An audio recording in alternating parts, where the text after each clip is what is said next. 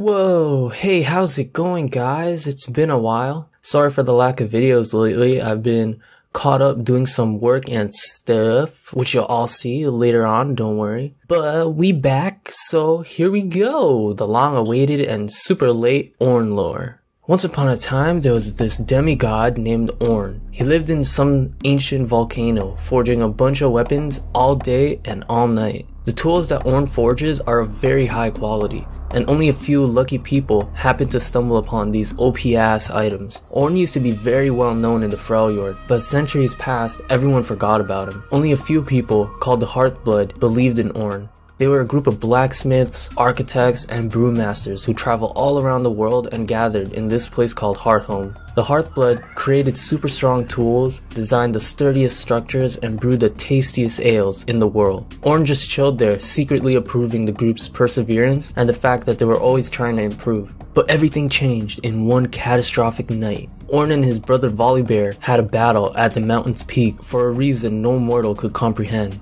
Fuck you. No, fuck you.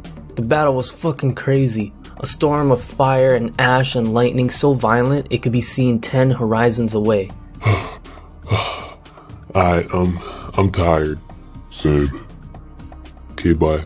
When the battle settled, Hearthhome was a big ass crater in the ground, and all the Hearthblood were reduced to scattered bones and cinders. Even though Ornn wouldn't admit it, he was devastated. Ornn felt guilty, so he retreated to isolation and buried himself in his work for centuries. Recently, Ornn senses a great change is coming. Some of his siblings have taken physical forms once again. During the wars to come, Ornn knows that Freljord and the rest of Runeterra will be in need of a good blacksmith.